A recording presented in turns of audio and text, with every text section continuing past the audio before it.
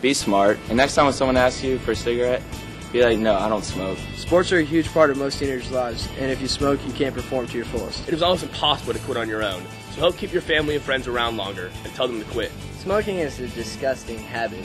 It's also extremely expensive. Don't spend money on something that's going to kill you. If you've started, stop. And if you haven't started, don't start. I'm going into high school next year, and I know I won't be tempted to smoke, so you shouldn't either. It's not a joke. Don't smoke. I'm Victoria Ficanti, and there's two main reasons you shouldn't smoke. The first reason is because it's really nasty and gross. The second reason is because when this product is used as directed, 1,200 Americans die daily from a tobacco-related illness, and in Florida alone, 88 people die.